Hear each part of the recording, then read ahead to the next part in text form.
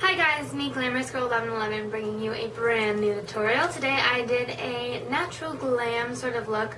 I'm going to be a makeup artist on a play tonight, so I wanted to have, perfect makeup. But I decided to film a tutorial for you guys anyways, not really knowing what I was going to do going into it, but I hope you enjoy this look.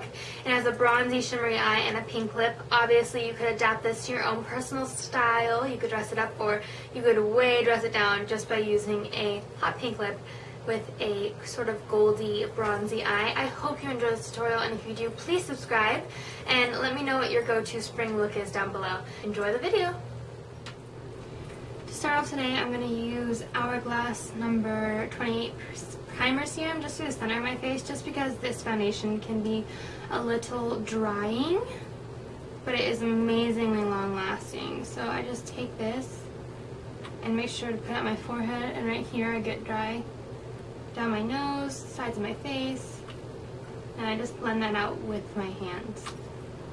Now not only that doesn't reach the outsides of my cheeks, and I really don't need primer here, but just to add a little more, I'm going to use the Foundation Primer in Radiance by Laura Mercier. This is great when you want a little bit of a glow, especially when using such a long-lasting and matte foundation. But I'm going to focus that on my cheeks where it didn't get any primer, not avoiding the places I put that other primer. Now for the foundation today, I'm using Smashbox Studio Skin 15 Hour Wear Hydrating Foundation in the color 1.1. I wouldn't say this is extremely hydrating as a foundation, but as far as long wear things go, it is a pretty good foundation for me. I've decided to use my hands, just spur of the moment. So I'm going to press that on like I did with the primer, and then blend that in.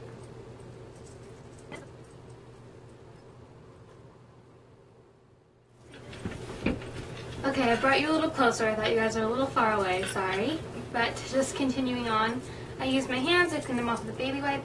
I'm going to take this Morphe brush and help blend the foundation out, although it's almost already set because I was playing around with the camera.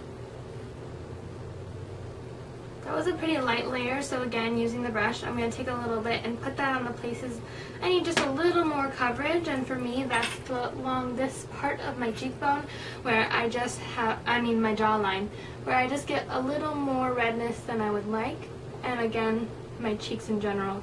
So I'm going to apply a second layer. I'm going to go in with a damp Beauty Blender sponge to make sure I don't have any streaks between the two layers.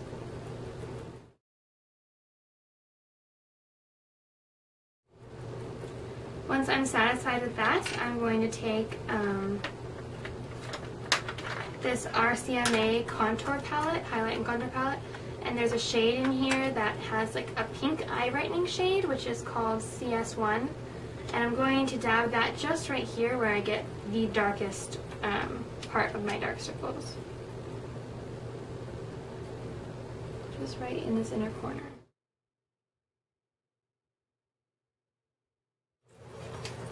So once we have that done, I'm going to take this Revlon Age Defying Targeted Dark Spot Concealer Treatment in the color Light, I believe. I don't know where it says that. Yeah, Light, which is the first shade. I love this concealer. It's amazing. I do powder. It doesn't require powder, but I'm only taking a tiny bit for this because I just want to go over that brightener we already used.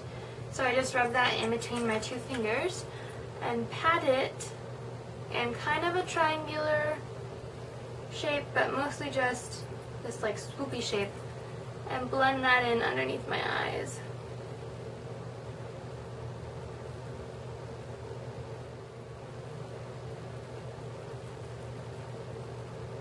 So underneath my eyes, I'm going to be using the Nye Cameo powder. This is amazing soft focus powder.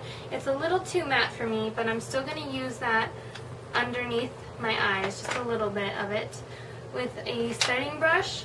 This is a nameless brush. It's by CC Brushes. I got it at IMAX. But I just like to get the tip pretty powdered up and dab it and then sweep it. The soft focus properties of this powder are great, but it's a little too pink for me to use across my entire face. Next, I'm taking the Laura Mercier loose setting powder and translucent with a big fluffy brush, again a nameless eye mattes brush in pink. And this is a yellow tone translucent powder. I was talking up a storm, so I had to fast forward through this part, but basically I just applied that throughout my entire face, and then I used that big fluffy brush to apply my bronzer, which is the Hola Benefit by Benefit bronzer, and then I used a more intense, more precise brush and really chiseled out my cheekbones, which I ended up fixing one cheek because I couldn't really see it and it ended up looking a little muddy. Going back with the original brush to blend. I already know the lip color I'm going to be using today, so I'm going to go ahead and just do my blush right now since I know the tone I'm looking for. So first I'm taking MAC Formal Beauty Powder Blush.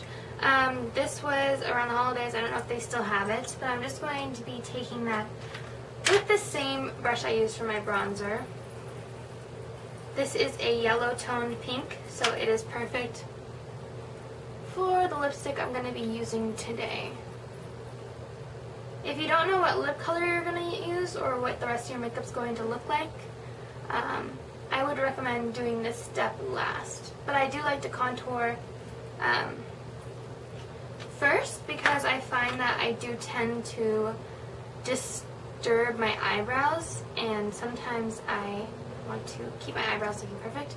Next I'm going in with Lancome's brush in Lush Subtle Rose. Or Rose Romantic. Actually, it's Rose Romantic. And I'm going to be using this slightly darker blush in between where I have the bronzer and the contour, and the other blush.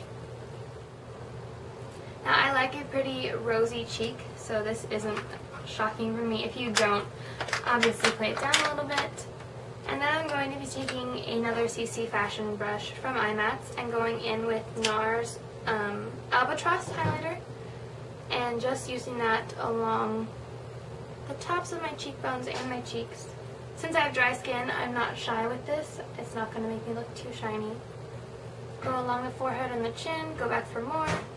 Run this down the bridge of my nose, and of course my cupid's bow. Now to blend everything out, I'm going back in with, again, that powder brush.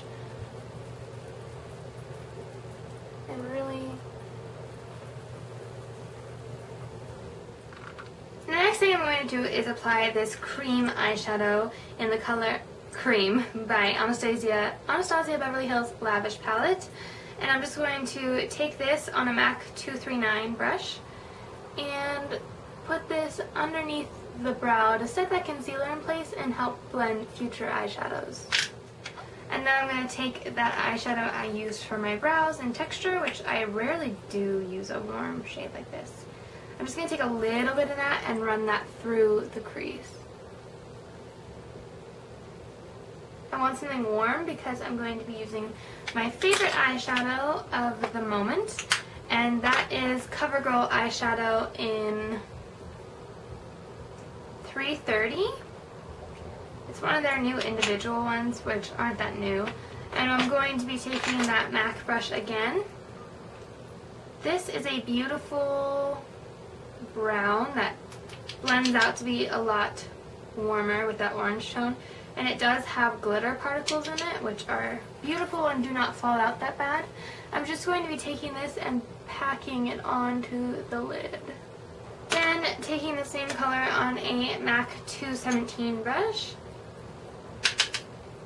I'm going to be blending that over that Texture eyeshadow we put down. I don't really want that to show.